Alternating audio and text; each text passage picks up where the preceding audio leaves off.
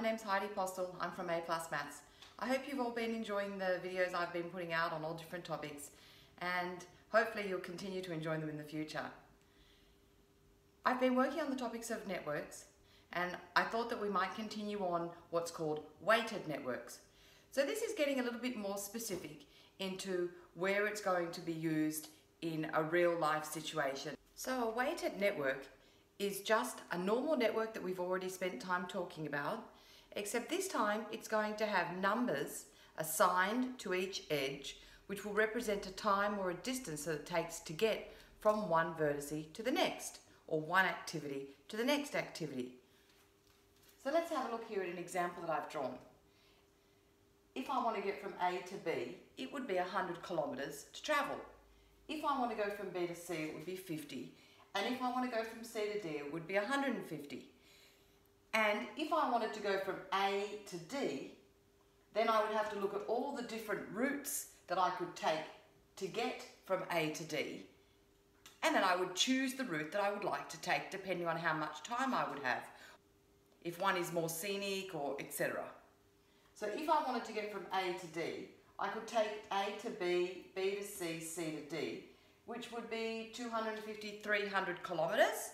Or I could take the route down here via E, C to D, which would be 475 kilometers. So I then have an option of which route I would like to take. And it's very easy to see in the picture. Now this information can either be represented as a network graph or as a table. And you have to know how to get from one to the other, and vice versa. So you've got to be able to, from the graph, get the table, and from the table to get the graph. So let's start by using our graph and drawing our table. So to get from point A to point B, let's say it's 100 kilometers. So to get from A to B, it's 100. Or to get from B to A is 100. Of course, you can't get from A to A, B to B, C to C, and D to D.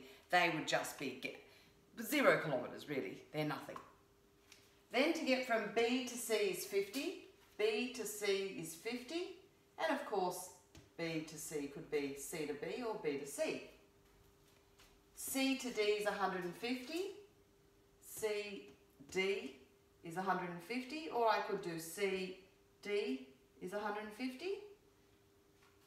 And I've got to do A to E is 75, A to E, I need an E on my table, A to E is 75, and of course E to A would be 75, E to E would be a gap, and E to C is 250, E to C and C to E is 250. And the rest of them don't have any roots connecting them, so they would all be gaps. And if you got one of these, you would then have to know how to read it to draw a network graph. Let's have a look at one of those. So if we have a look at example number 2, we've been given a table that has distances or times between 2 points. I think the first thing to do that's easiest is to draw my 4 points. So I have A, B, C, and D. Now it doesn't matter where you put those points. I just guessed. If I wanted to put the points over here, A, B, C, and D, that would be fine as well. And actually maybe I'll do both examples to show you that it makes absolutely no difference, and that I get 2 different graphs, but with all the information correctly put on it. And I'll do them separately so we don't get confused. So this would be solution number 1, and this could be a solution number 2.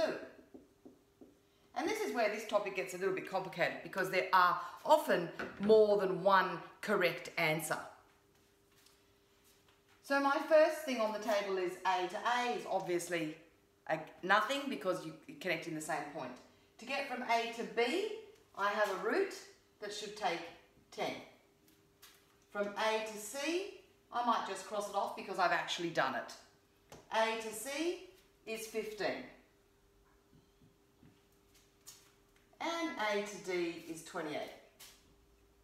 A to D is 28. Okay, so far so good. B to A is 10, we've already done that. B to C is 8. B to C, that's this one down here, that would be 8. B to D is 22. 22. And C to A I've already done. C to B, you would notice that all of these top ones are the same as all of the bottom ones. So if you notice that, then you wouldn't have to go through both of them. If you don't notice, then just keep doing all of them, that's fine. And C to D is 18. And if you wanted to check, you could just go through all of these ones and you would notice that they've all been done already. And that would be my network graph. Now I did tell you that we could draw the points in any order, so let's have a look at the solution number 2. Or maybe I'll do it in a different colour so that we don't get confused.